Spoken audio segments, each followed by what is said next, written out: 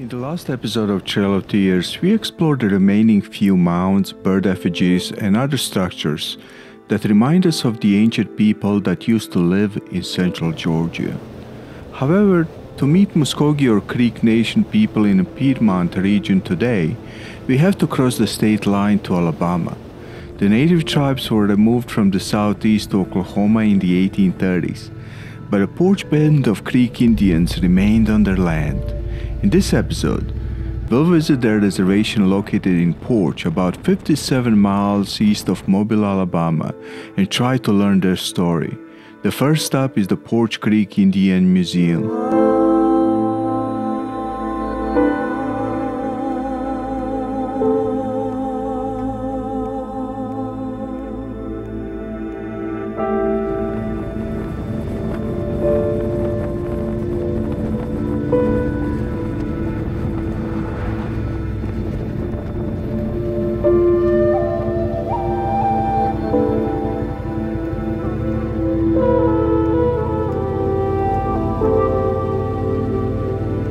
So we're here at the Poarch Creek Indian Reservation. The Poarch Creek Indians are the only federally recognized tribe in the state of Alabama.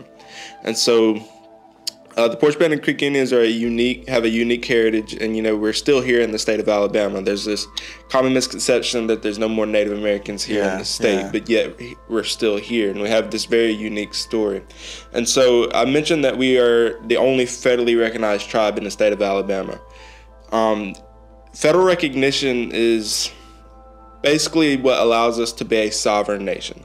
So where you are right now on the Poarch Creek Indian Reservation, you are on the sovereign territory of the Poarch Band, right? So meaning that you're no longer in the United States, you're in another country. Another country. Right. We have our own constitution, bylaws, you name it, right? So, but that doesn't come without proving that we're Aboriginal people, right? The United States government is not going to give a group of people sovereignty, right? We had to prove without a shadow of a doubt that we descend from the indigenous peoples of Alabama.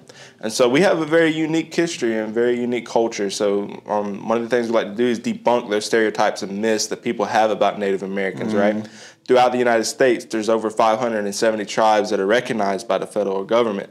That's 570 different languages, stories, histories, cultures. So it's not fair to lump all these tribes together. Yeah, there's tribes that wore the feathers. There's tribes that lived in teepees, but that's not the case for every single tribe, right? So here in the southeastern United States, we did not live in teepees, right? We lived in a part of the country where the soil is very great for planting crops, so they survived off crops. And the term Creek Indians came from the Europeans because our towns, or what we call in our language idolas, or villages, were always located next to a body of water. That's where when the Europeans arrived, those are Creek Indians, and it's a nickname that kind of stuck with us. So, but you're actually Muskogee. Yeah, right? Muskogee is our traditional name, but the term Muskogee even is a nickname primarily because it comes from an Algonquin-speaking language, meaning the people of the swamplands or the people of the wetlands. Traditionally speaking, Creek people would call themselves the town that they lived in. So the Creeks were a collection of a bunch of different tribes that spoke the same language up and down the rivers of Alabama and Georgia. So for example, Tallahassee, Opelika, Sylacauga, all of these were traditional town names, and that was what these people claimed to be. And it wasn't until maybe the mid-1700s that these collection of towns banded together to create what we know as the Creek Nation or the Creek Confederacy, which is a collection of all of these towns. And they had political, spite. So they would, play the British against each other, the French against each other. And then along came the United States, and it kind of got a little bit more complicated from there. But yeah, so we're here in Alabama. We're a federally recognized tribe. We do our best to keep our culture and our language alive. So we have 5 people on staff. Their everyday job is to learn and teach the language. The goal is to create, immersion programs, anything of that nature to provide the language here. That's keep that alive. The Muskogee language, absolutely. Okay. And then we practice our traditional dance, our traditional, art. So whether that be patchwork, basket weaving, pottery, shell carving, there's so many different, unique art that the Creek people created, and we're trying to revitalize that and keep that alive, because that is what makes you Creek, right? A lot of people, you think that you have to look a certain way, right? It's not high cheekbones or long hair. Like that's It's all. culture, It's all it's the make believe. language. It's stereotypical, right? I mean, I may look like a white guy, but my mother is Creek, and in Creek culture, matrilineal, that lineage. That's what's important. But being Indian is here. It's not about how you look or a card that you carry. How come this tribe didn't leave during The Trail of Tears. Okay, I'll put it in a little timeline. 1790, there's this treaty signed. That treaty is called the Treaty of New York. And it was a collection of a bunch of Creek Mikos or chiefs here in Alabama that traveled by horse and buggy to New York to sign what they thought would have been a peace treaty between the Creek Nation and the newly formed United States. This is under the leadership of George Washington. And the treaty implements a lot of different things, but one of the most notable things was that it would allow the federal government to build a trade route along or through Creek territory in order to get to the Port of New Orleans. They hadn't quite got the Port of New Orleans yet through the Louisiana Purchase, but signs are pointing toward it, right? So you need to get that trade route from the northeast to Port of New Orleans. Well, where do you have to go through? Directly through Creek territory. The road ends up being built, I think, the treaty signed in 1790, but I think the first time they really start building or developing this road is 1809, 1810. But basically this road is a collection of larger paths, small paths, trails in the woods. So it's not what we would know as a road today, but it's a collection of horse paths and paths, right? You begin to see Americans and whatnot begin to establish on this road, creating conflict, right? Because one of the ideas is they could use the road to travel through, but not to stay on or overstay their welcome, right? Right. Well, you begin to see people claiming land that isn't theirs. Around this road. Right. So you begin to see these complications between the Creeks and the Americans. And ultimately, so there's two sides of the story. So you have Creeks that relocate on this road to the Tensas area or to the southern part of this road. And they move for different opportunities, raising cattle, ferry drivers, innkeepers. There's so many different things that the Creeks were able to, utilize on the southern end of this road. Meanwhile, back in our ancestral homelands is primarily the Alabama, Coosa, and Tallapoosa rivers near Montgomery, Alabama. Mm-hmm. And there's a collection of creeks that are still there that you begin to see a conflict arise. And that ultimately became known as the Red Stick Movement. And so the Red Stick Movement is a Creek Civil War primarily. You had Creeks fighting against each other, and you also had Creeks fighting the Americans. Yeah. And so you have this big fiasco going on. Meanwhile, there's these Creeks that relocated to that Tensas area, the southern part of that road, right? We're the descendants of those Creeks. That's why we're still here.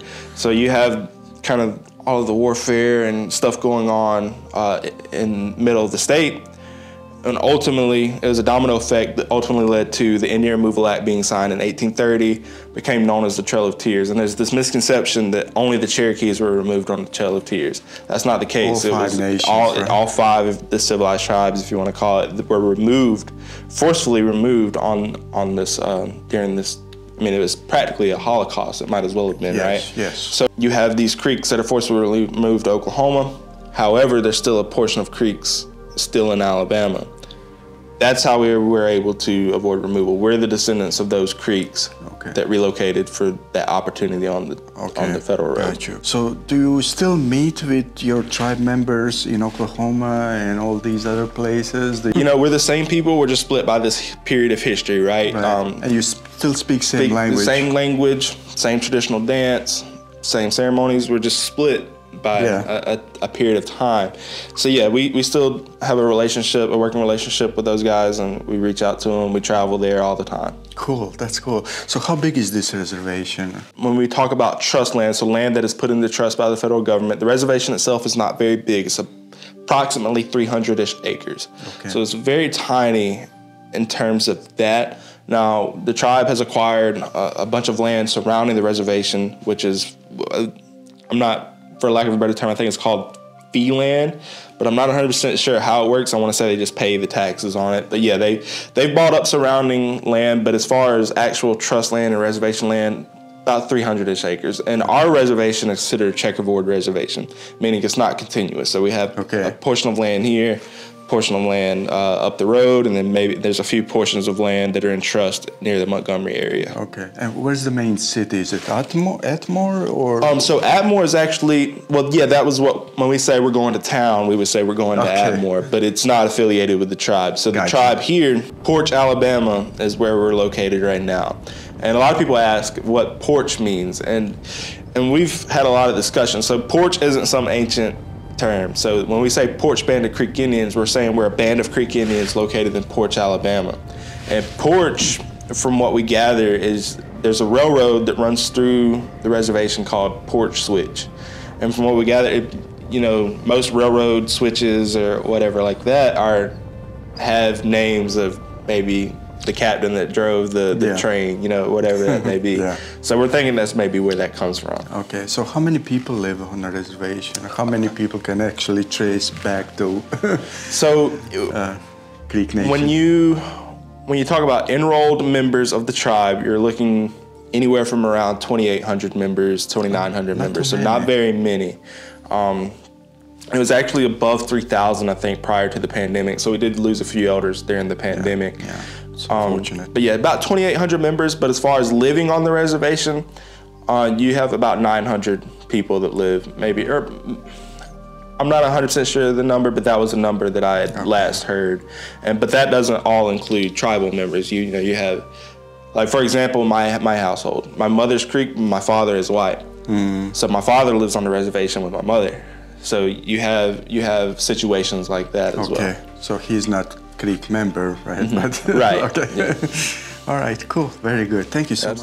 The Poarch Creek natives of South Alabama lived in isolation and poverty, and they didn't have a chief until Calvin Mcghee stepped up in 1948.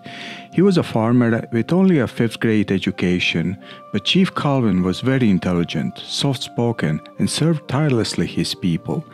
He helped change the education system to accept Creek children into schools, fought and won a large compensation from the U.S. government for land taken from American natives in the 1800s. His efforts resulted in a federal recognition of the Poarch Creek Indian Reservation. He also helped other tribes achieve recognition from the U.S. government. My friend, can you imagine the courage and sense of purpose of Chief Calvin Mcghee, his tireless work, and his sacrifice to help his people? He did not hesitate to meet any government official who was willing to listen to his case. And this includes President Kennedy in 1962, when they met in Chicago. JFK's first remark when they met was, "I've never seen a blue-eyed Indian before." Chief Calvin calmly replied, "You've seen one now." He's a perfect example of why purpose in life is more important than any fancy degrees, titles, or high salary to live a meaningful life. Chief Calvin Mcghee passed away in 1970, but his memory is forever etched in the grateful hearts of his people. Rest in peace, Blue-Eyed Chief.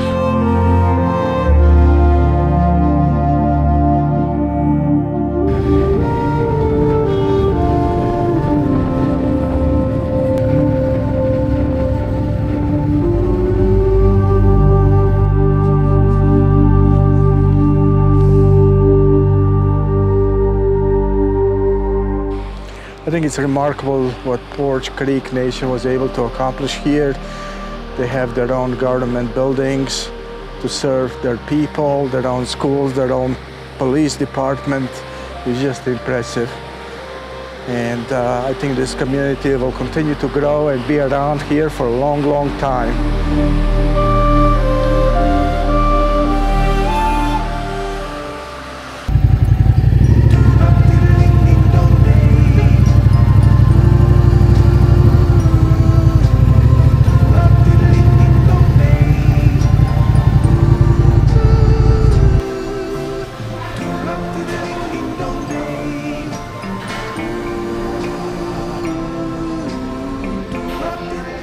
Indian taco looks good.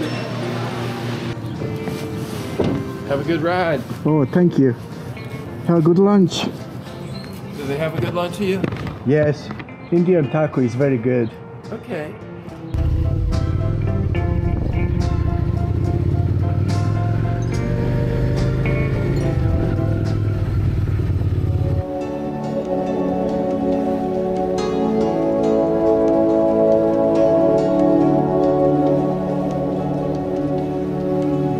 beautiful country, and it's easy to understand why it has caused so much conflict in the past. But we are making progress, and people are learning how to coexist in peace today. Regardless of the news and hopeless messages we hear on social media, I found hope in this small community. I didn't know what to expect coming here. Possibly angry natives with protest signs to get off their land. What I found was exactly the opposite. I met happy and welcoming people. They are proud of their culture and are trying to revive their language, storytelling, handcrafts, and arts. My friend, don't believe any dark predictions about humanity's future. Yes, there are problems and challenges, but people always find a solution.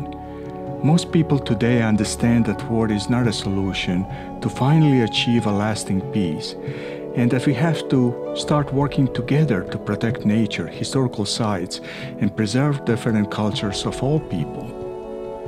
I hope you will join me on this journey to the past and different landscapes. Let's see and learn the truth together.